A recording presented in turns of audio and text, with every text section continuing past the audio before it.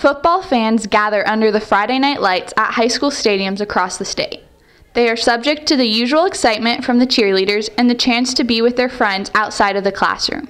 But on this night, before the Lakewood Ranch Mustangs have a chance to run for touchdowns, local mascots will have a race of their own. We caught up with Coach Cummins, part of the athletic department here at Lakewood, to get his take on this unique event here at the ranch. In an effort to increase our sense of community or our participation within the community, a couple of our coaches came up with the idea that we'd have a mascot race. A lot of Major League Baseball teams do this on a regular basis, so they thought we'd give it a try, and the community was more than willing to help and support.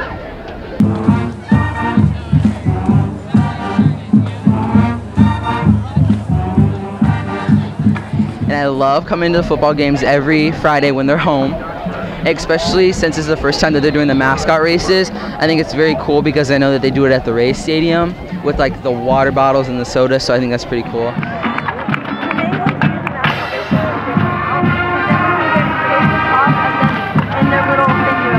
So, with the participants in place, a cow, a pirate, a horse, and an ice cream cone, we're about to see who had a leg up on the competition. The Chick-fil-A cow lost its footing. The Marauders pirate was next to go overboard, leaving the Culver's cone and Clumpy, the Lakewood Ranch Mustangs mascot, galloping towards the finish. In the end, it was the hometown hero Clumpy, ahead by a hoof, leaving his cone competitor dripping with envy. All of the organizations involved had a chance to promote their establishments, and the fans were entertained before and during the game, which is what a night like this is all about: good friends, good fun, and great football. From Lakewood Ranch High School, I'm Tori Boudreau, varsity reporter for Bright House Sports Network.